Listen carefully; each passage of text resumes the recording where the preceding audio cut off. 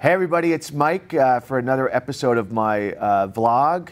Thanks again. We're back at CBRE's World Headquarters, 200 Park Avenue. So thank you so much to Steve Siegel and everybody at CBRE for hosting us today.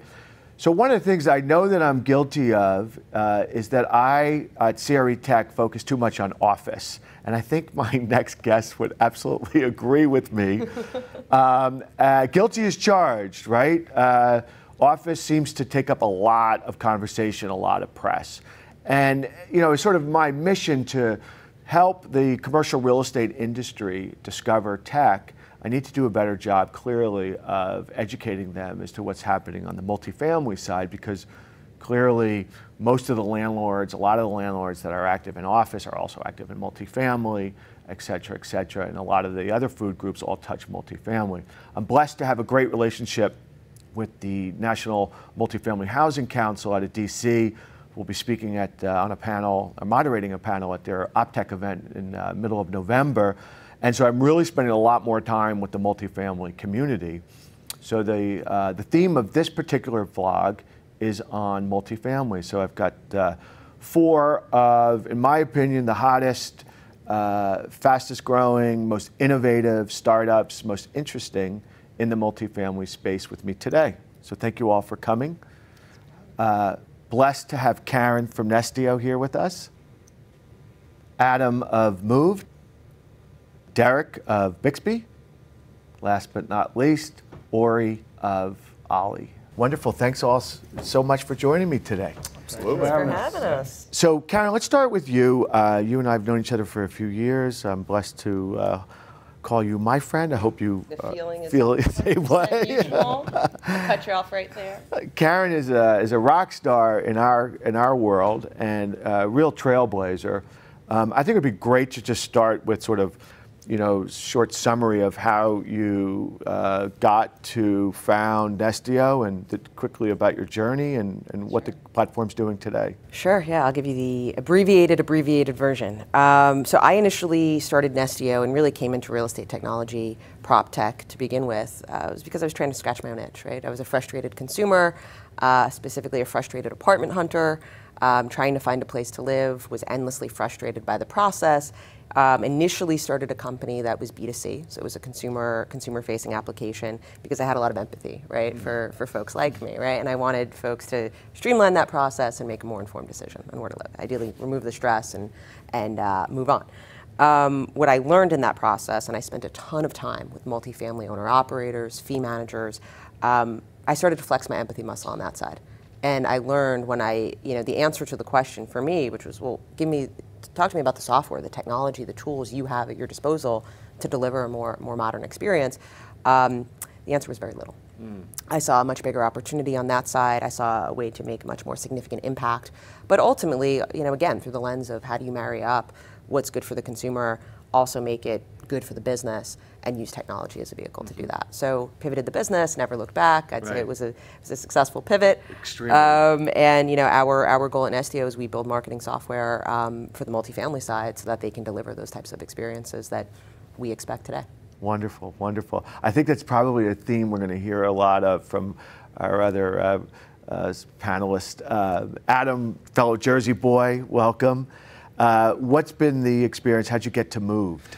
Yes, so quick refresher on Moved. We make moving really simple by providing an app and a concierge service to coordinate everything. So moving doesn't have to be so stressful. Story is very similar to Caren's. Scratching my own itch, I was frustrated. I'd moved 4 times in 4 years. I've now done 8 moves in 7 years. So I noticed it was a really big pain point for me, and I had some family members going through moves and crying on moving day. I mean, everybody's got their painful, man. Everybody's got a horror story, right? It's typically ranked top 5, top 10 most stressful life event, which is just crazy. And there's really no, not only just software solution, but nobody there relationship managing this process. Like we have in real estate, we have brokers, we have property managers who help you through that phase of your move where you're finding that place. But as you shift to moving into that place, there's nobody there who helps you through it. Right. And you're not an expert at moving. You don't know who's good, what's normal, what's not. So you're going into this very anxious and stressed. And so what we aim to do is eliminate stress from the process of moving. We do that by sort of aggregating all these different tasks you have to get done, booking movers, storage, updating your address into one application, and then complementing that with a concierge service. Because you don't move all the time, but we move people all the time. So we know what needs to get done, and you're busy going about your day, and we're still getting things done in the background, and moving doesn't have to be so stressful. Wonderful. Thank you. Yeah. For those of us that have also had horrible experiences moving, thank you, man. Thank you, thank you. Derek, Bixby, you guys have been a wonderful supporter of CREtech and the community. Tell us about how the platform got started and what it does. Sure. So the platform started 2.5 years ago. Mark, our CEO, and our co-founder, they were chatting, they were good friends, and his co-founder, Alex O'Hebshalom, was taking over property management at a firm called Empire Management. And he came to Mark and he said, listen, the way I'm running things is out of date. It's a bit archaic. I'm only taking paper checks. I'm looking at people's email addresses in filing cabinets. Like, I need a way to update this. And Mark said, okay, he had just finished like a coding boot camp. He wanted to make a move into this type of space. And so Bixby started quite simply as a platform that had rent payments, messaging, and maintenance requests. And it was really built for Alex to make sure that he could update his operations.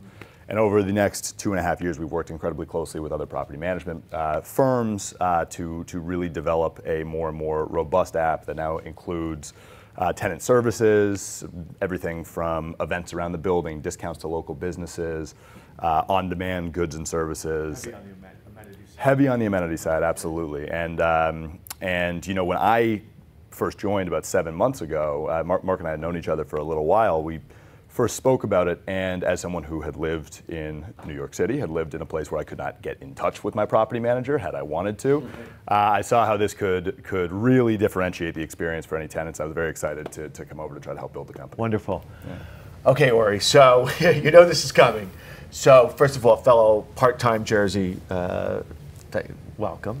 You got another Jersey guy here, by the way. I don't know. Got a Jersey girl over here. This is an all Jersey panel? I love that. We should have called All this the Jersey. Jersey I did not know Guys, this. How what did we not exit? know this? Let's Seriously, just how did we spend not the know rest of the this? time talking Somerset How about did we it. not? County. And I love the pride. There we I love go. the I love pride. that. I love it. It's really great. Likewise. Essex County. We've lost half the audience. We're in They're Norman. gone. We lost them. Yeah, they're all They're gone. falling asleep. Little something. There you go. There you go. Okay, there you go. Okay, Ori, here we go. So, as somebody who is old as fuck, doesn't understand co-living, but the more I read about it, the more I learn about it, I'm going, yeah, that's pretty good. I get it. I don't know if I could do it, but I get that it's not, I'm maybe not the target audience. But I love the concept. I love it for many, many, many reasons. I think it's great. I think Ollie is certainly the leader in the pack. How did you get to Ollie? What were you doing before? And tell us a little bit about the platform. So I've been working in real estate technology for about 20 years. I've built a couple of different systems on the residential side, on the commercial side, mortgage side. I've known the founders of Ollie for about 5 years when they came out with the idea and said we're going to quit our jobs and focus on co-living. And co-living is really communal living. And at Ollie co-living, we were trying to have a communal experience and a simple lifestyle at a price point that individuals can enjoy. So Ollie started as an idea by one of the co-founders, Andrew, who came to New York from Florida, rented an apartment in the financial district, and decided to rent out his living room, put up a partition wall, and rented 2 spots. His rent, I think, was like $2,800 a month, rented each spot for $1,400. Put an ad on Craigslist, and within, I think, 2 hours had 200 people contacting him trying to rent the apartment. So he did that for a while, rented another spot, and the idea grew from that. And the tenants that were in there are still friends, so it was like a communal kind of thing going on. And we grew the company. Our first Ollie was in 2016 on Carmel Place in New York City on 28th Street, where we have 155 micro suites. And now we are the largest co-living specialist in North America. We have a building that just opened in Long Island City. It's 168 units, 422 bedrooms. Opened up in May, and we're about 50% leased already, way above production. And you're expanding geographically, I know. And we're expanding geographically, nationally, and also internationally. That's great. We're talking. That's great. Again, I think it's something I don't know if I could do, as you know, because look at me. But you could do maybe I could. But I think I try my best with 2 growing kids to live a minimalist lifestyle as best I can. So I think for many reasons it's a great concept, and I think it's got a lot of benefits societally. Caren, Nestio. So one of the most extraordinary things about Nestio, besides its leadership, is how fast you've grown and how you've been able to scale that platform. And you're marketing to landlords, right? So I know that's not an easy thing to accomplish.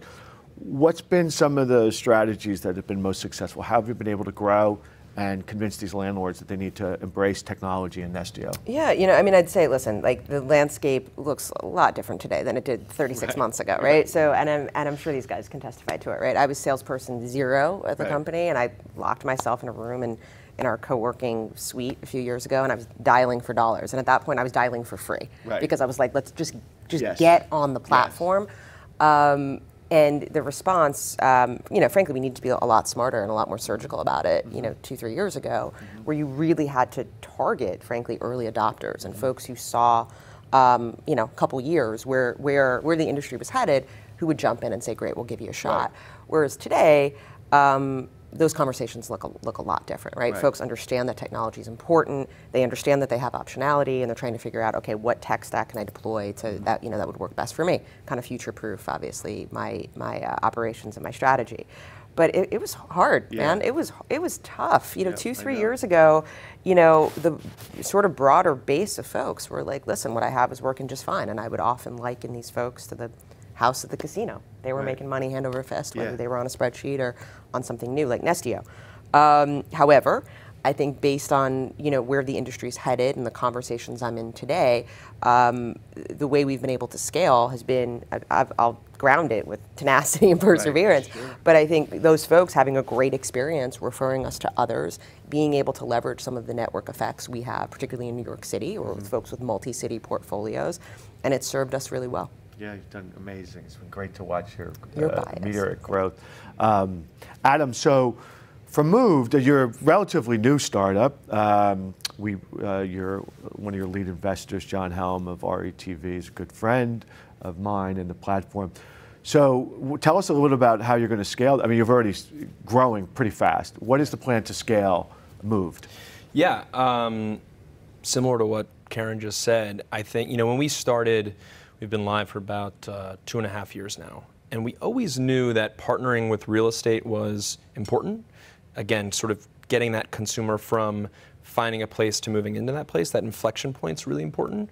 Nobody would really take our calls or listen to us, notably in New York where demand is so high and they can just sort of do as they please.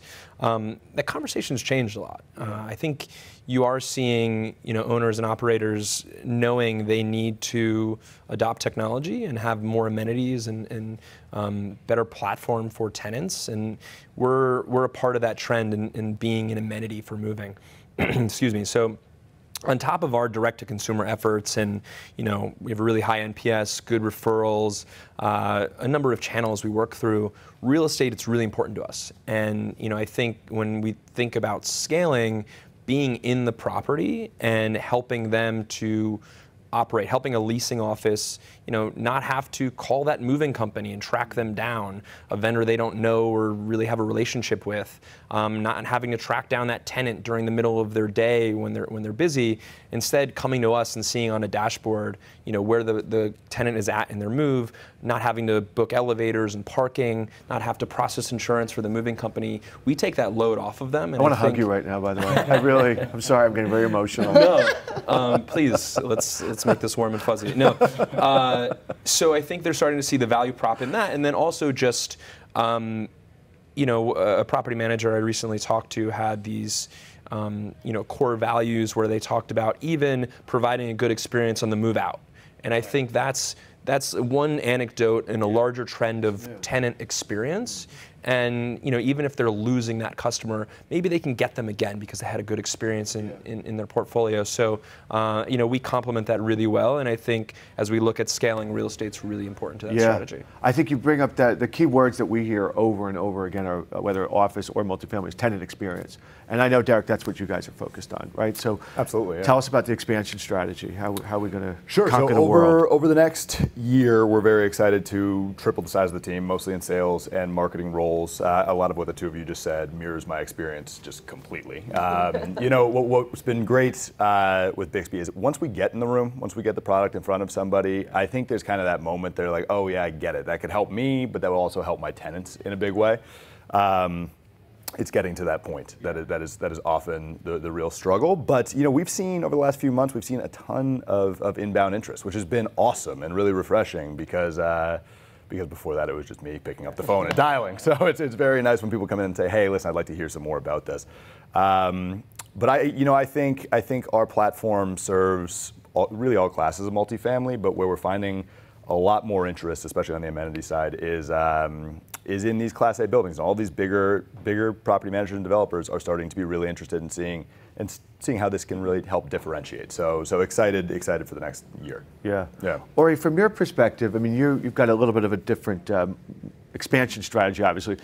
What I'm curious to know is, how do you take down the real estate, right? How do you expand physically? And then how do you go about attracting consumers to your platform? 'Cause that's unique. Yeah, I mean, the expansion in terms of the real estate, we work with developers, typically Class A buildings, and we design the floor plans from the beginning. So we have an architectural team, and we densify each floor plan. We make it in such a way that the densification can be removed if it converts to a condo or whatever. So a lot of the questions we are asked, like what happens if this does get converted, right. So we build it that way. From a consumer level, like what we're experiencing right now is pure joy.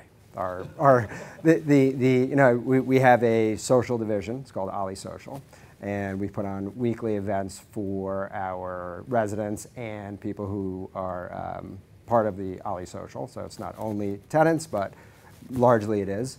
And I come to these events, and they're like, "What's the catch?" Do you have to be a member of Ollie to come? No, you don't. Can I just show up? For a fee, you can join yearly.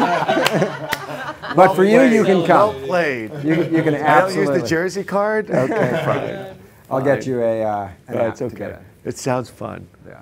It's awesome. So you were saying, I'm sorry, I interrupted. So back to our from tenants coming, we go through a traditional route of, brokerages and what have you to populate our buildings or, to get them in there. And we have a tech ecosystem to keep them happy.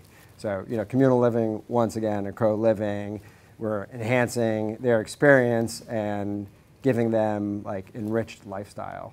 So we offer hotel-style living, which includes weekly housekeeping, linens, towels, television, Wi-Fi. Okay, I'm in. Everything. I'm in. I'm done. You got me. We like to say, bring your toothbrush, your laptop. We'll give you everything, including friends.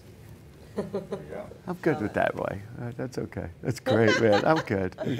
I love it. I think it's great. One of the things I think that's really interesting about, particularly in the multifamily space that I've seen, is the collaboration with other startups and how you all sort of integrate. What would you, any thoughts on sort of how Nestio integrates and plays nice with other startups, other technology companies, and how that makes much more efficient for landlords? I would argue it's a competitive, at least it's something that we tout as a competitive differentiator for us. We are a very open platform, and whether that's a formal integration or partnership, or even an informal partnership, I'm constantly meeting with folks. I'm actually excited to chat with these guys post-session because my brain's going about sort of other things that we could do here. Largely because, for me, it's like that's how you can kind of help each other, right? And I think whether it's informal introductions or referrals or something much more formal, I don't know, it's my belief that this isn't a zero-sum game. Right. And frankly, even just given sort of the roles we all sort of play within multifamily, very, very different, and touching very different aspects of the process, all through sort of a very similar sort of vision or reason why. And I think if you can integrate, you really have sort of this best of all worlds scenario versus choosing one or the other, and you can create much more flexibility for your customers, which is what it's all about. I'll go on that, and I mean, even at the conceptual level, like, I'll get really meta here. Society was built on specialization, right? And you know, we have startups, I mean, across the panel here, and other folks doing awesome things throughout the city and throughout the country, really focused on one part of this ecosystem. And rather than try to build that and hack it together half-assed, you know, as our company, I'd rather just partner with them. And you know, hopefully we align incentives, the economics work, and customers are happy, because at the end of the day, that's, I think, what we're all after, is just a happier customer and a better ecosystem. For me, I'm really fortunate. Not a lot of people play in the moving space, and a lot of, you know, we talked earlier about how much money's gone into prop tech this year. I love it. Yeah. Keep growing. Yeah. Everybody keep growing. We'll just partner and really be that moving layer on top of it. So, and I think what I've seen in those conversations is not only a willingness, but an excitement to partner and say, hey, you guys do this really well. Come do that for our customer, and it makes us look good as well. Totally. Yeah. And for us, integration is incredibly important for a couple of reasons. On the services side, we need to have people to fulfill those services. So I know that we've had conversations with the guys that moved before, and so again, to sort of echo that, we want to be as open as possible. We want those services to be fulfilled by the best companies there are out there, right? And then in addition to that, Bixby is really, it's a tenant-facing portal. This is something for your tenants to be able to do, or residents to be able to do anything they need to be able to do in their apartment. But we understand there's some more layers to property management, the accounting, the leasing, et cetera. And so and so we need to be, so we want to be as open as possible and integrated with all of those other platforms, so we can work with as many people as we can. From our side, so we have a lot of different buildings, a lot of different operators, and a lot of different software that these operators are using. So we are trying to normalize into an app for our residents that they'll be able to do many things, such as, you know, find out about their packages and their maintenance requests, but go down deep and unlock their door, order more supplies for their room. So integration is super important. So whenever I start talking to a partner from the development side, we get down deep and find out who they're partnering with and, you know, what their software systems are. We do have preferred, you know, systems that we work with, but, you know, as long as a software is open, you know, we have no problem getting into it. Right. One of the things that I get asked a lot about when I'm out on the circuit as the sort of CREtech ambassador at large out there is where you hear these comments where people say, well, what's going to happen to all these startups when the economy slows down? And I always say, well, I think they grow faster, right? Because there's more pressure on tenants, services, amenities, retention, efficiencies, new innovation and products and what have you. What is your thoughts about, you know, we're in probably the longest, you know, boom cycle that I can remember in my 30 years in real estate, that when things do slow down a little bit, how does that impact our sector, your company, et cetera, et cetera? Anybody? From our side, our price points are anywhere from 15 to 30% lower from a tenant perspective. So, you know, we feel that, you know, if there's a cycle change that, you know, we'll still be well positioned and all. Yeah. And so your product completely feeds into tighter economic times, if indeed they come, which it's inevitable they will. Yeah. And it's alternative to what doesn't exist out there today. Exactly. And offering services on top of that. Yeah, which I love. Yeah, it's great. I think to your point, you know, as vacancy rates increase, people are going to feel under more pressure to retain their tenants, and something like a Bixby with the additional services can be helpful. But one thing I'll also say is that on our services platform, we offer a split with the owner of the building effectively on the affiliate commissions that we earn. So it can also be another line item for them as well, which can potentially make them a little more robust. Yeah, for us, we don't charge property managers anything. So there's really no, the greater economy doesn't really impact that, except for just providing an amenity for customers, operational efficiencies for their leasing staff that make it, really easy for people to move in. On the consumer side, people are still moving regardless. And we actually, because we provide our moving companies with better margins and we have a platform where they operate their business, we actually get cheaper prices than you would get going to them on Google or Yelp or something like that. So from a consumer standpoint, it's still better to come through us. Right. Yeah, I mean, I think when you're talking about ROI, it's just a slight shift in the conversation, right? But I do think when you're looking at vacancy rates creeping up, more supply, folks are really starting to kind of lean in and say, okay, great, well, what does this mean? How do I use technology as a way to stay ahead? Be it retaining tenants, be it being able to expedite the process to get those folks into new units or turned units. So yeah, I think it's just shifting the conversation slightly, but it's that focus on ROI, and that's true whether or not you're in an up market or a down market. Yeah. So let's do a little infomercials, just because I think it's interesting to provide specifics. So you love all of your children, obviously, equally, but if you were to highlight one, either client, and you don't have to mention name if you don't want to, where you were able to really see the impact of Nestio on their particular, business, operation, asset, what have you. Sure. Is there one that you could talk about? Yeah, I mean, I think there are a couple. I'd say there's one where focusing on a couple different sort of levers that we could kind of pull here. One was time to rent, right? So vacancy, and obviously vacancy loss that comes along with that, and then additional deals closed, right? So being able to pull a couple levers, show someone a before and after, pre-Nestio, post-Nestio, based on some of the products that we had rolled out for them. They saw a huge lift in what they were able to do on a property basis as well as a portfolio basis, because they ended up rolling us out across the portfolio. So I think being able to show that there's real ROI here, and again, even in an up market, right? You always want to, if you're doing well, you want to be doing better, right? So I think being able to show that lift, and we've seen that across a large swath of our clients where they're seeing that lift. But I think being able to go back and say, I didn't just feed you a line of shit, hold me to task, I actually did this for you. And it's something that we do across all of our customers. And if they're not seeing the lift that they want, great, how do we put a plan in place to get you there? And particularly having those conversations even well in advance of a sale, where it's like, talk to me about what your goals are. Let's figure out if they're realistic. Let's sanity check it, and then let's put you on a path to get you to where you want to be. Wonderful.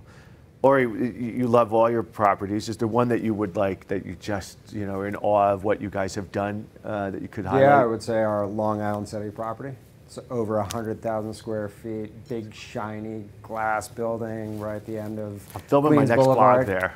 I'm filming my next blog there. I'm telling you, okay? Yes. We have some wonderful amenity spaces there, which we have a pool, golf simulator, an awesome gym, roof decks. That would definitely be my child right now. We're opening up in many markets in the U.S., so we'll see how they come. The children will have to compete to get your affection. Absolutely.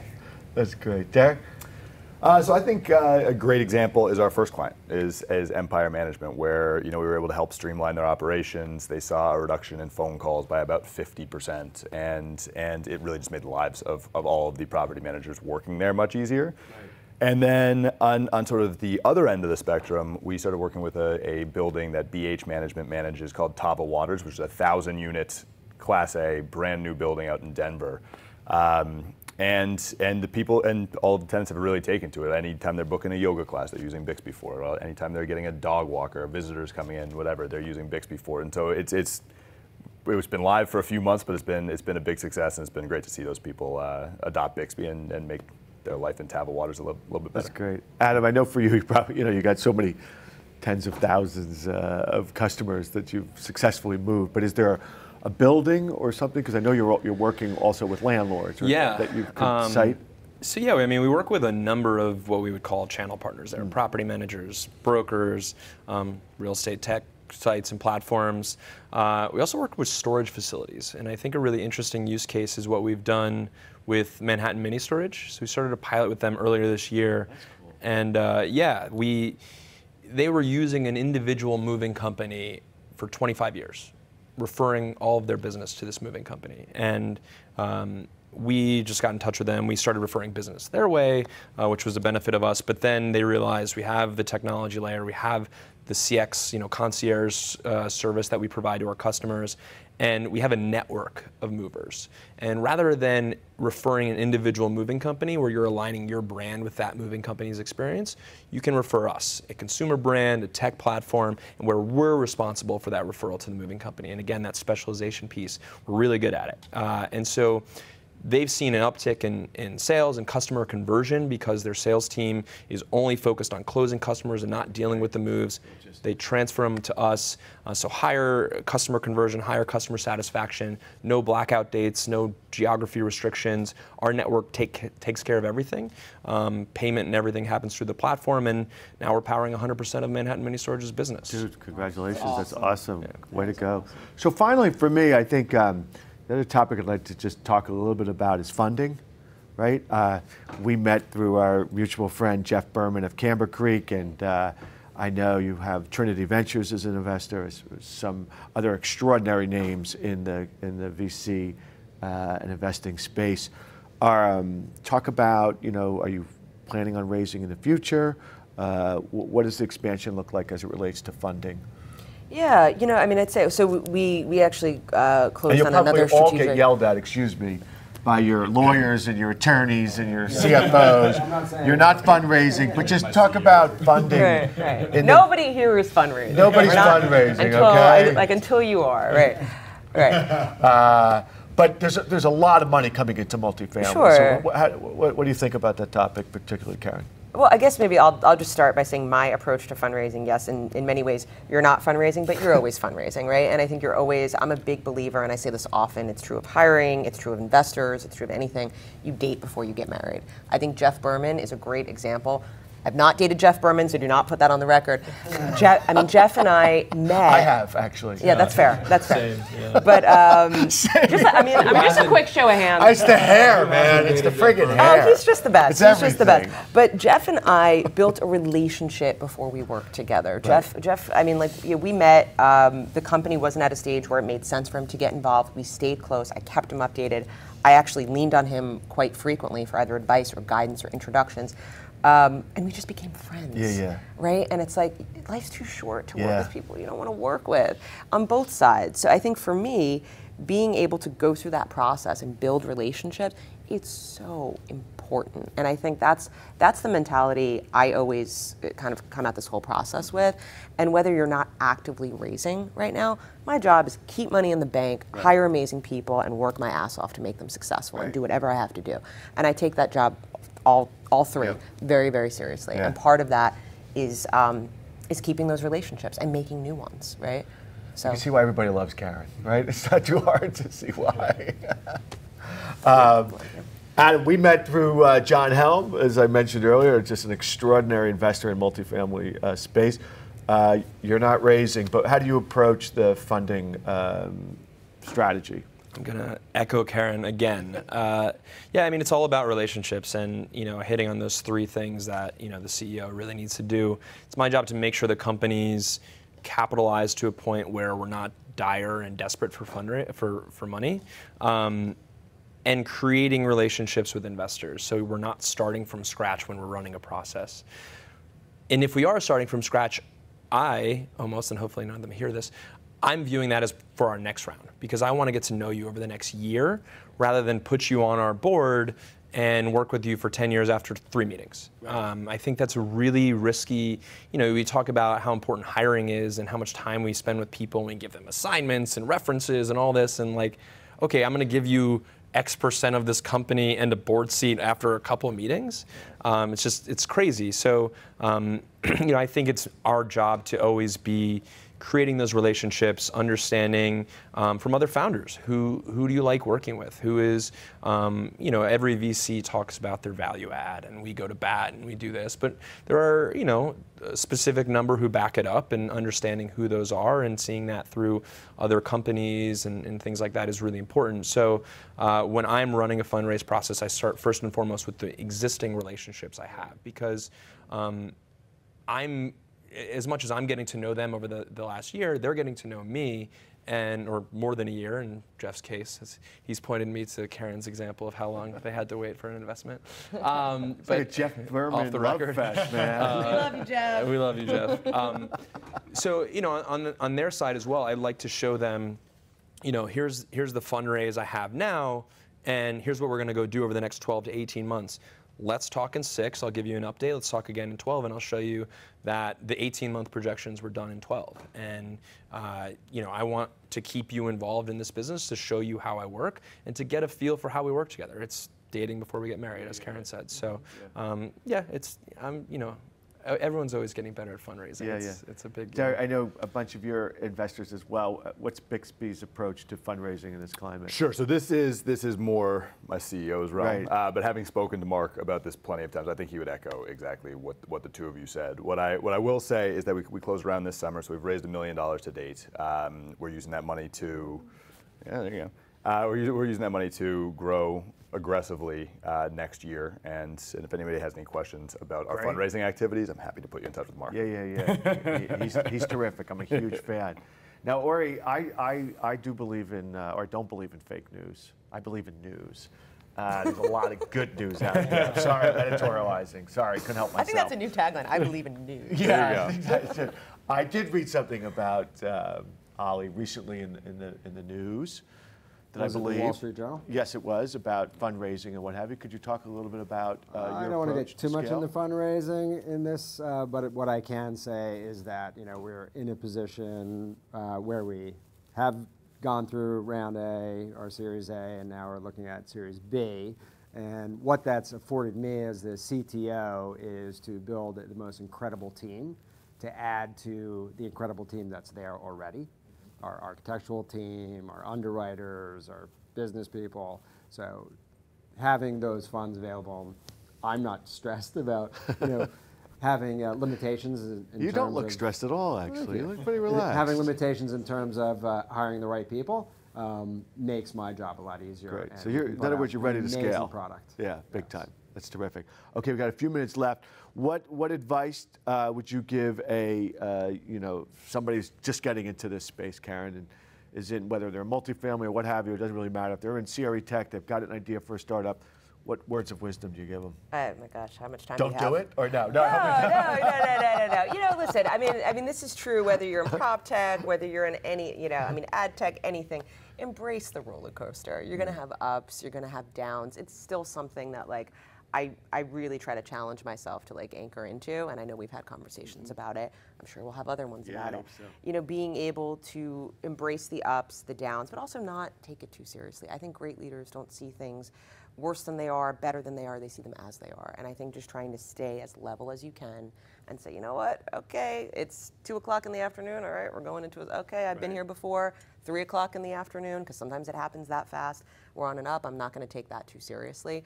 I'm just going to try to stay level, stay even-keeled. And again, embrace it, because this is what we all signed up for. Will you be my life coach? Will you be mine?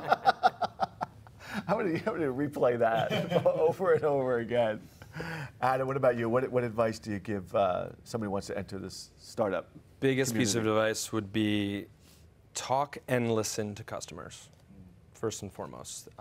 You can wireframe and think of solutions all day long, but talking to your customers is the highest yield activity you'll have, notably when you're first getting started. And then I'd say I'm a big believer in just persistence, notably in what we all do and the people we work with. Just being really persistent and following up, but balancing that really well with this concept, particularly at the early stage of strong beliefs loosely held, where I do have a vision, I do have this thesis and hypothesis, but in your trials of talking to customers and doing that discovery, being flexible and being open to a different version of the world, because if you do that and you have those different inputs and you're curating that narrative, you're going to be more equipped to solve that problem than anybody else. Wonderful. Derek? So mine will be a little bit more sales focused, since that's what I do. But I think the persistence piece is absolutely key. Staying on top of people. What I am bringing to somebody is not necessarily the most important thing to that person on that day, right? These property managers are getting 1 million phone calls, they're putting out fires, and so you do have to stay persistent to get in touch with them. But the other thing, and this is more probably general advice, is go and meet everybody in the space. The people in PropTech are incredibly nice and incredibly helpful. Will help give you a lot of context, and frankly, you don't know who's going to be able to help you, who's going to be able to put you in touch with somebody who's going to be interested in the product. So Smart, very smart. Ori, you've done this a few times. A few times. So what advice would you impart? For a startup, I think it's important to figure out the technology right at the beginning, or so you don't have a rewrite. Forgot about that. As they say, any good startup has gone through 3 or 4 rewrites in terms of technology. So picking the right platform, the right partners to integrate into, I think is very important. Obviously, having the right idea and the right contacts to make that idea flourish is important. Terrific. Okay, thanks everybody. Thank you, Caren. Thank you, Adam. Thank you, Derek. Thank you, Ori. As you can see by these 4 extraordinary entrepreneurs, there is a lot of really exciting things happening in multifamily. And I think only the best days are ahead of it. And I hope you'll pay attention to all 4 of these platforms in the near future. Thanks, everybody. Thank you. Thank you.